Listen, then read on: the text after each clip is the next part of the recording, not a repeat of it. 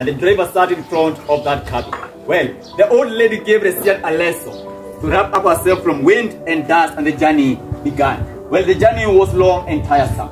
The road was rough, tough, and dusty. As time went by, and eventually the sun came up, it became unbearable for Resians to see the metallic part of that pickup. At 5 o'clock, they were still on the road. The two men sitting in front did not mind to look at the back and see how Resians was faring, but she did not care. She did not mind because she was going to meet her role model, Emma. Well, it was a little bit dusk when the driver came out of that pickup and told Resians harshly, "Yo, woman, get out if you would wish to stretch your legs."